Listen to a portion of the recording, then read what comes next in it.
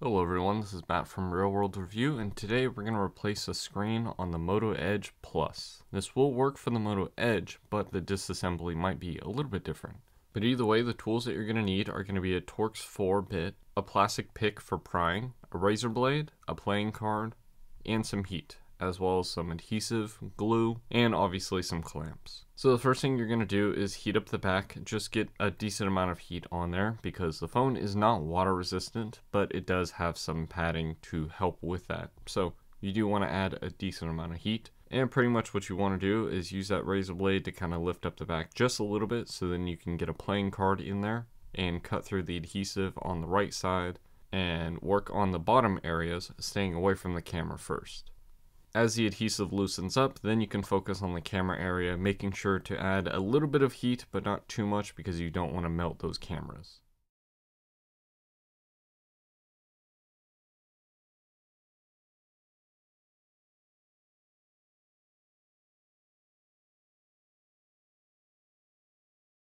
And then the back should come off fairly easily. It shouldn't be too difficult. And then after that, what we can do is remove all the adhesive on the back glass. This shouldn't really take too much time. Plus, if it's still hot, it shouldn't be too difficult. And then I'm just going to do the same thing on the back. You can do this later if you want to, or you can do it now, whichever works for you. I chose to do it right now. Then what we're going to do is grab that T4 driver, that Torx 4-bit, and we're going to remove all the screws that we can see on the top portion. Once all those screws are removed, we can lift up this little plastic piece starting with the bottom and just lift it up towards the top. Should come out fairly easily. Then the next thing we want to do is we're going to actually remove the logic board. Technically you don't need to do this, but it does make it a lot easier for installing the screen if you do this.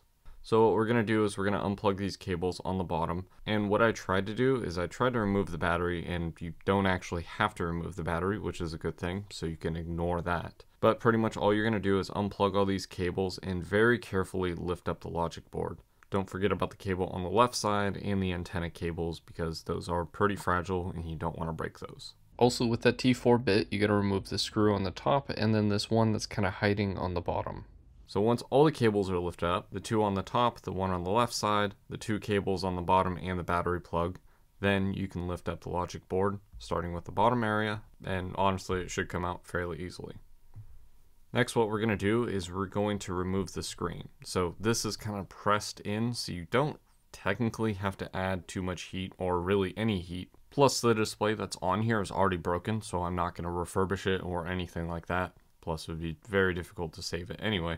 But pretty much what you want to do, you can add some heat if you want to, but I recommend starting with the bottom, getting a pick in there, possibly using a razor blade to lift up the screen, but you want to get a pick in there so you can cut through this adhesive. And it kind of pops up. It's not like normal adhesive. Though it is somewhat sticky, the way that it gets removed, it kind of just pops up. It's very strange. You can use a little bit of heat to loosen up that adhesive and just go around with a pick or razor blade and kind of lift up that screen like I'm doing right now. And then stay with the pick whenever you're cutting through the adhesive. Don't use a razor blade. But the main focuses are focusing on the left and right side. And once you cut through that adhesive, it should kind of just fall out. And make sure the cable kind of feeds through so it doesn't get caught.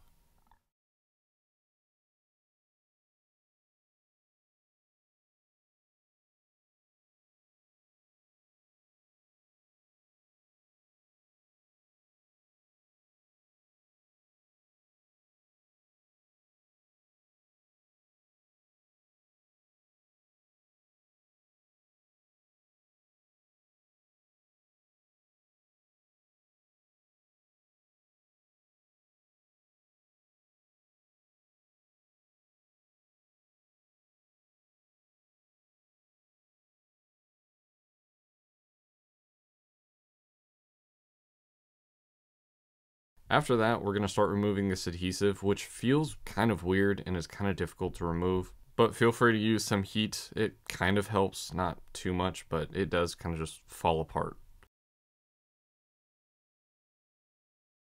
And once you clean all that up, you want to clean up the bottom parts and the top part too. Now the next step that we're going to do is we're going to test the display, which kind of is difficult to do because it does do some weird stuff sometimes if it's not set down properly. But I want to make sure at least the screen shows up. So what I'm going to do is I'm going to put the screen in And I'm going to move all these cables so I can set the logic board back in place, which is kind of a pain to do, but it does power on. It looks like everything's working and the touchscreen's working, so we're going to power this back off. And we're going to fold the screen over like this. There's really no reason to unplug it, but if you want to be very careful and not damage the screen, you can unplug it. But this does make the install process slightly difficult.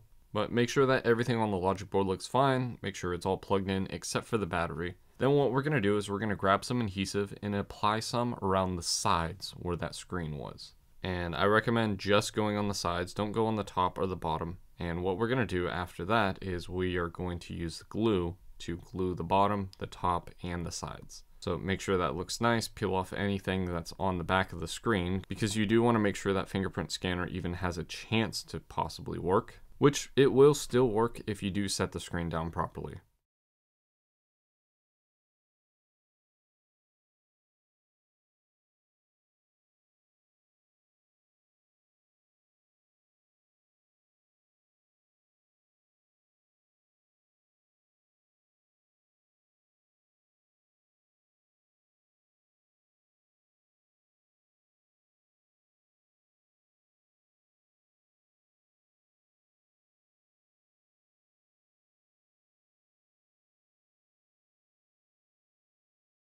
Let's set it down and kind of line up on the top and line up on the bottom.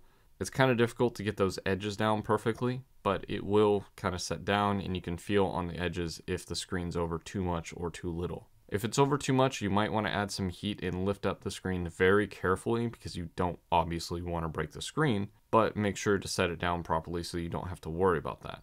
Now, if everything's not already plugged in on the logic board, make sure to do that. And then we're going to put this plastic piece in, clipping in on the top, and then setting it down on the bottom. Then you can put the screws in, but I was going a little bit slow, so what I'm going to do is I'm going to put this in the clamps so that I can let the screen set so we don't have to worry about the glue loosening up as we put the phone back together.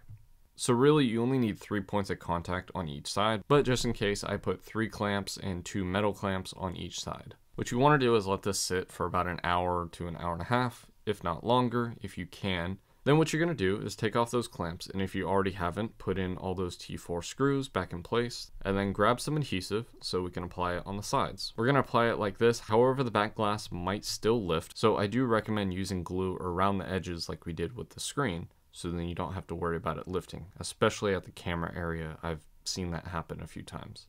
Once you put the glue on, you can set down the back, and then you can put them back in the clamps like we did with the screen, and let that sit for a while. But pretty much once that's done sitting, you can go through and clean up all the adhesive that you see that kind of leaked out on the edges. And then you want to test the phone to make sure it works. And if it is, you're all set. Hopefully this video helped you out. The socials are listed above. And as always, thanks for watching.